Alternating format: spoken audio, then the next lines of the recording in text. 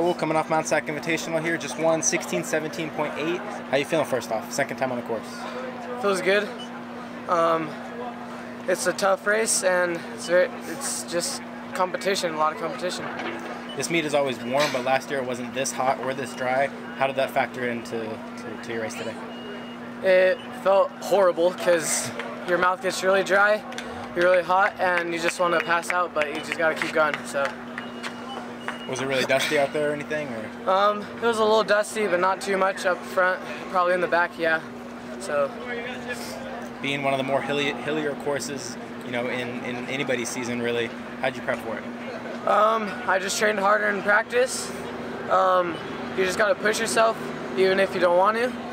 It takes a lot of work, but you got to do it. So. Being a sophomore, you got hopefully 2 more years here at Mount SAC. What are some mental notes you made last year, this year? Gonna try to take into it? Probably don't go so fast on the switchbacks because that kills you. And then once you get past poop out, that's where you want to start picking it up a little bit. And then once you get up the hill, about 800 meters away from the finish, you want to start picking up even more. How does this win boost your confidence for the next couple weeks heading into postseason and everything? Feels a lot better because I didn't expect that I'd do this good. But now that I did this good here, I feel like I could do it out on any other race. So.